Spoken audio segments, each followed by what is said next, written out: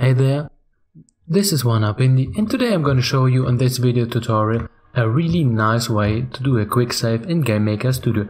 And that is actually very easy to pull off, but that stuff just works in GameMaker Studio temporarily. So for example, if you just completely close the game, the save file I guess is gone.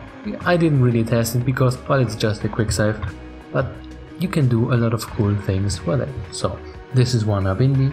I am the developer of the indie game Clunky and a programmer / pixel artist.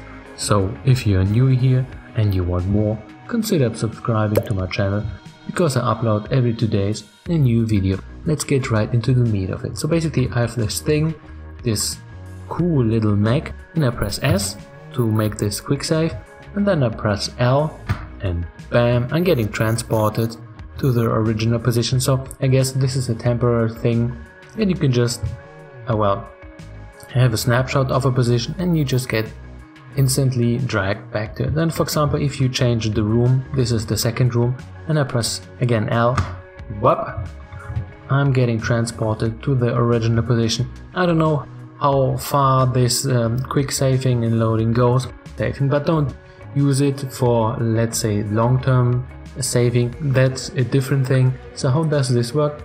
Quite easy. We have our little player here, and you just do on the LS first of all game save, and then it just automatically creates this one. This is just the default, so if you press F1, I just copy pasted that, bam, it creates this temporal variable, and then you press L, you kind of load that thing, and that's it.